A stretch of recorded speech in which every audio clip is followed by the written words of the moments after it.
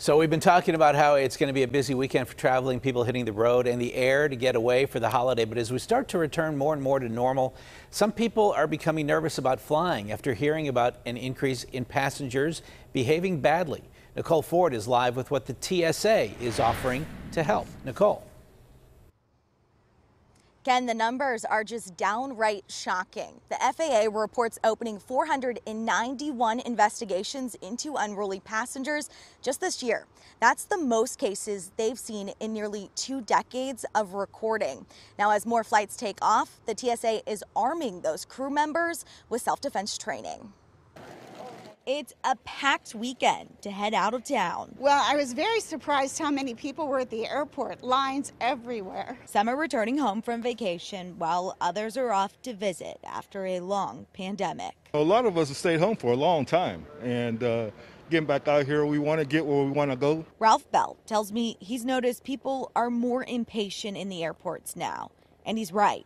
In just the first half of this year, the FAA says it's received 3,201 unruly passenger reports, with nearly 500 of them turning into full-fledged investigations.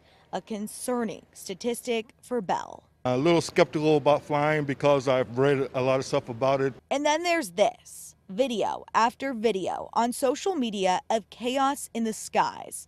This flight from Los Angeles was forced to make an emergency landing because of an unruly passenger earlier this month. And in this video, a North Carolina passenger escorted off the plane after a mask argument. It even happened this week on a flight to Pittsburgh.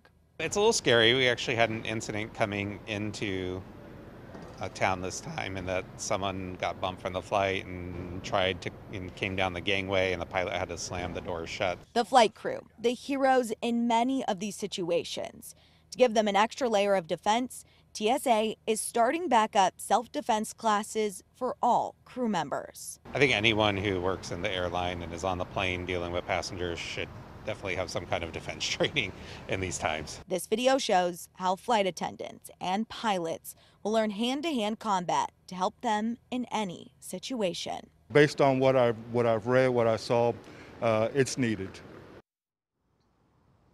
I talked to several flight crew members who didn't want to be identified, but tell me they have experienced some of these situations and believe any extra training will help, especially as travel starts to pick up.